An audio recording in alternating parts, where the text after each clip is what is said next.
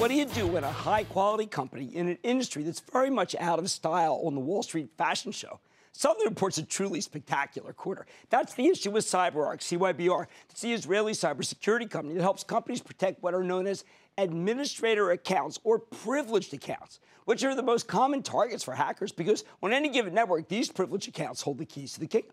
Now, we know that the cybersecurity space is in true secular growth mode. There's no denying that, with businesses spending more and more to protect themselves against online threats.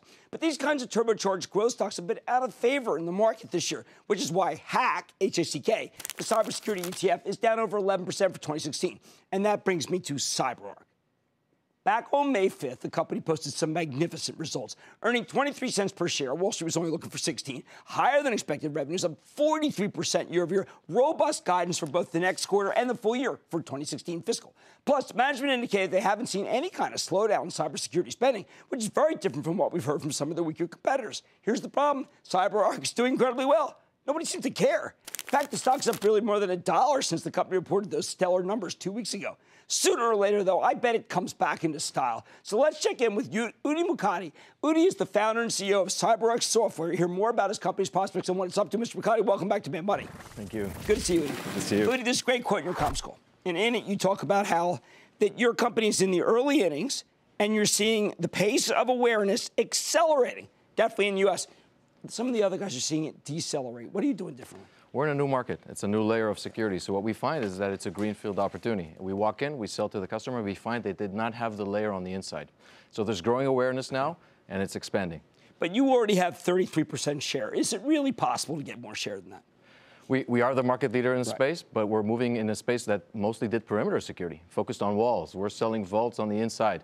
And so most of the market is a truly open opportunity, US, EMEA, and APAC. Now, one of the things that I think is a way for people to judge, because I think people at home are really trying to figure out, wow, do I want to be in this? Once you're in with one, you tend to get much more. What is that ratio of once you're in to getting more of the business? Yeah, we found that customers in a given year, a third of our customers in a given year come back for more the following year. It has to do with quality of products, it has to do with quality of service, and the fact that the privileged account security is not a project, it's a program. It covers all IT assets of the company to protect those keys to the IT kingdom. One of the things I think is that people have to understand, most of the companies that are high growth, in the 40%, they don't make any money.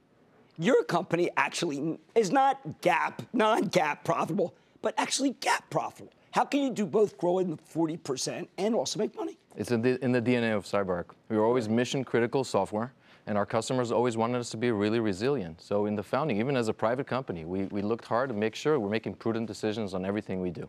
So we grow top line with high profitability. Now, there was a piece out, a really positive piece by Goldman Sachs, talking about the total addressable market opportunity. Right now, they're saying it's like 400 million, but it could be multiple billions in a short period of time. How does that happen?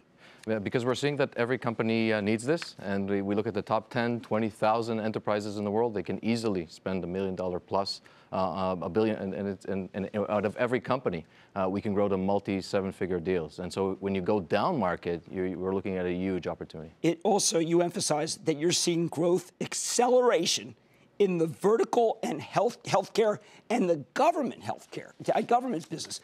Which governments? Yes, both healthcare and government doubled for us. Both healthcare and government doubled for us. U.S. government is a great opportunity. In Q1, we actually talked about all government business doubled compared to Q1 last year. Off of what kind of base? Off of a smaller base. Right. Okay. But we're a company that expands very much from the commercial side to the government. Q3 was a record government quarter for us, and we see it as a greener than greenfield opportunity. All right. Which ones are you allowed to talk about? Are there any government ones you can talk about? Not really. How about healthcare? Not really. All right, can you give us a kind of just a paradigm of it? Yeah, I would say great adoption in the federal space, and on the healthcare side, it's both health insurance companies, but also hospitals. We reported that 2 of our top 10 deals in Q1 included major hospitals. So they're really seeing the light. They're being attacked by ransomware. Tell people don't know what ransomware is. Ransomware is a way to hijack a computer, encrypt the data, come in, encrypt the data, and hold the key. And if you don't pay through Bitcoin and other means, they won't release the key. And why don't I read about these attacks more? It's happening a lot. It's happening a lot. The FBI, ransomware. Ransomware.